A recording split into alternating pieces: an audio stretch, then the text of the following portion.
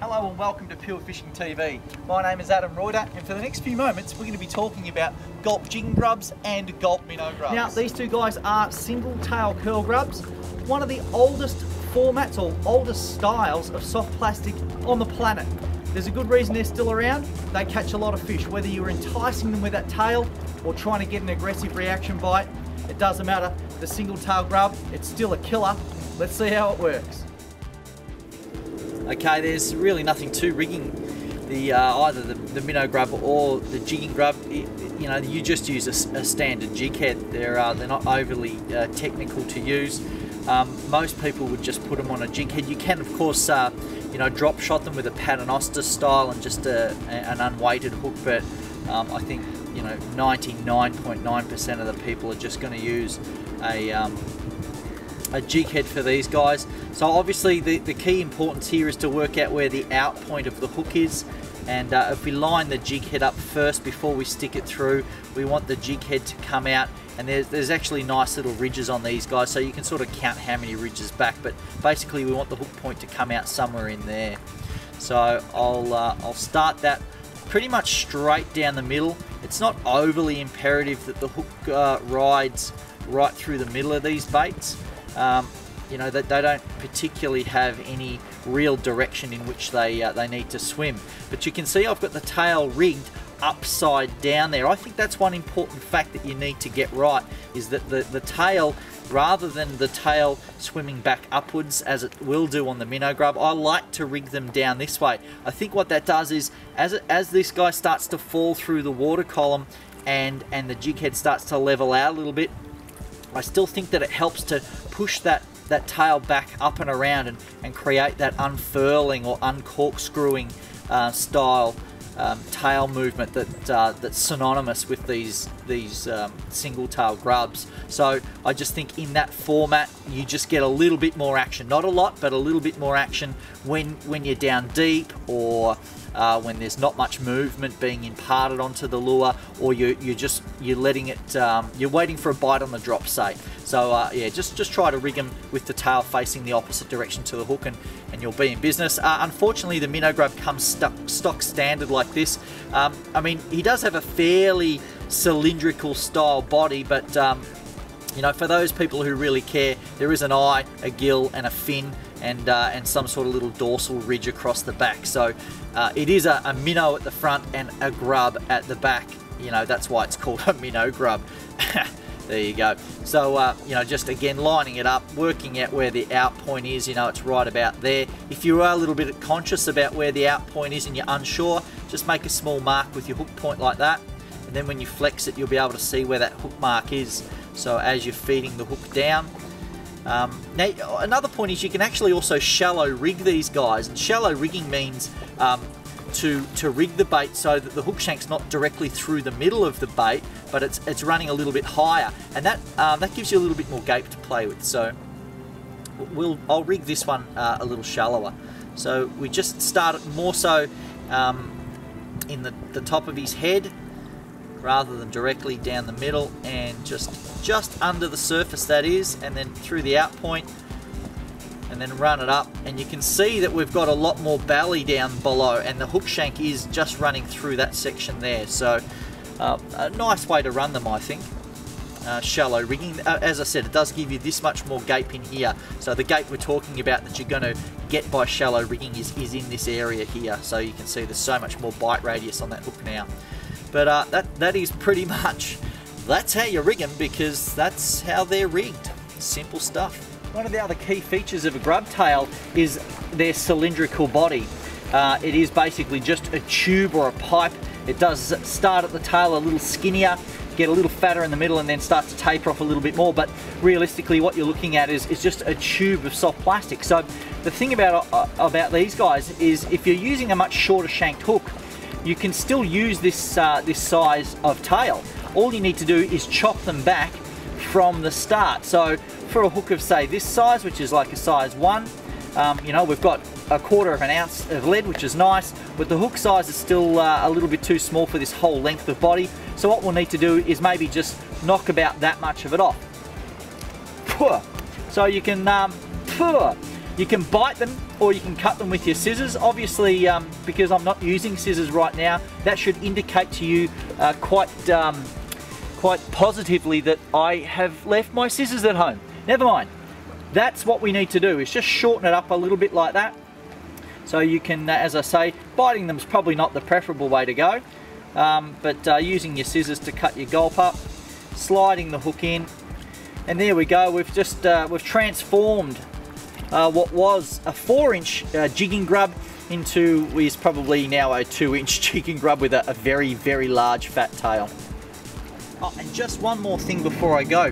What might happen to a fairly heavy set grub tail like this? You know, it's got a very acute curl on it.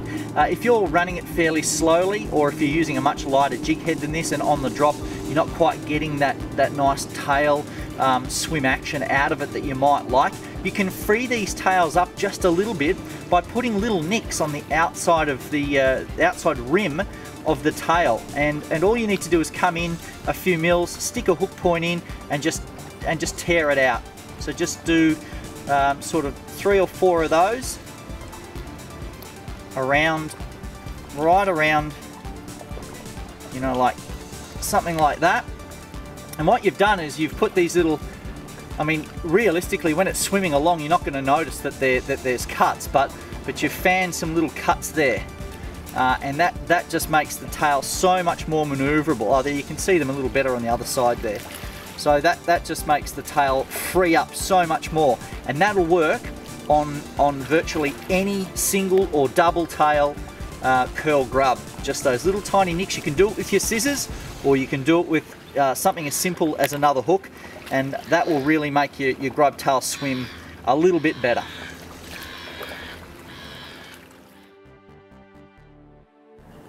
And here you can see the beautiful tail action on the drop, as the jig head has enough weight to drag that soft plastic down through the water column. And if you don't have enough weight in that system, the plastic won't be able to be pulled through the water column fast enough to get that tail rotating. So if you think that it's imperative that you have action on the drop, then you need to ensure that you have enough weight to actually get that tail to swim on the drop.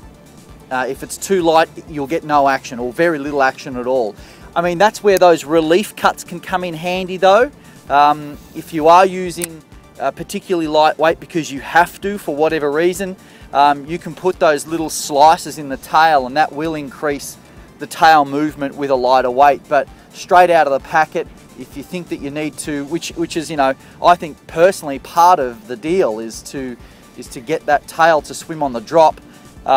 It's important to have enough weight in the jig head to be able to allow that weight to pull the plastic through the water column to get that tail to swim. It'll always swim as you're lifting it.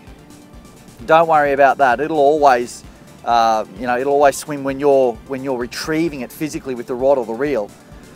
But it's the other half of the retrieve, which is always the drop, that seems to be the important part. So just make sure, do a little swim test in front of yourself, and just make sure that that's the case.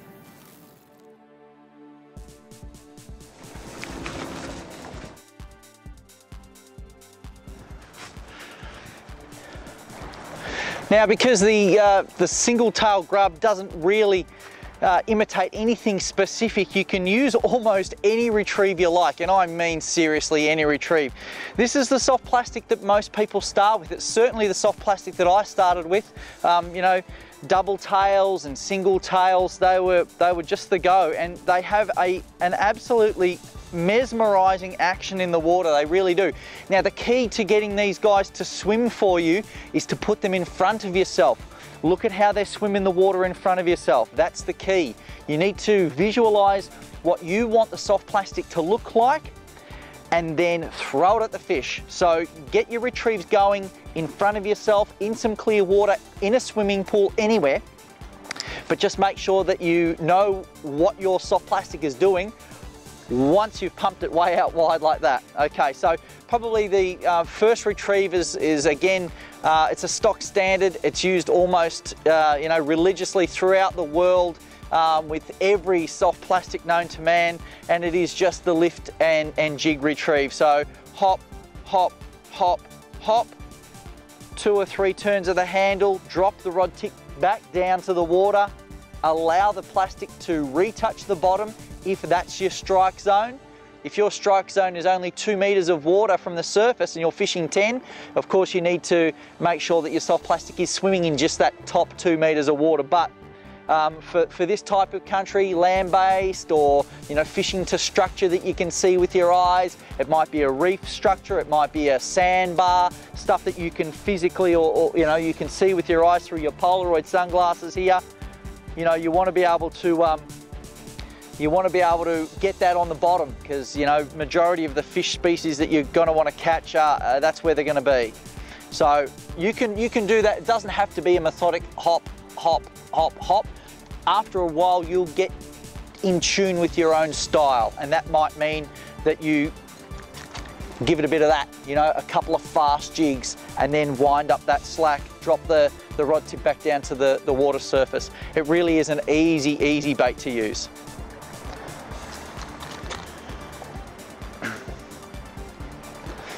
Another classic retrieve with the single tail grub is the burn and kill, which is where you turn the handle really quickly and then stop and allow the soft plastic to sink. So it's going to sink down, and then when you burn it with the handle, it's going to rise up towards you, because don't forget, we're at the surface and your soft plastic is sunk down, your soft bait sunk down. So when you burn the handle back, it's going to come upwards, okay? So you need to allow it to drop back down into that strike zone area.